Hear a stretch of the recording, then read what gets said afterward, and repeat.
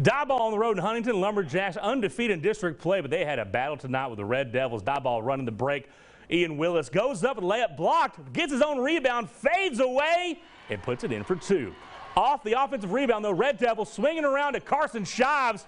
He catches it, and watch this. He's going to fire the three, and he is good from long range. Lumberjacks setting up the offense. Jathan Garcia driving. He looks for finding Hayden Garcia open, and he lays it in for two.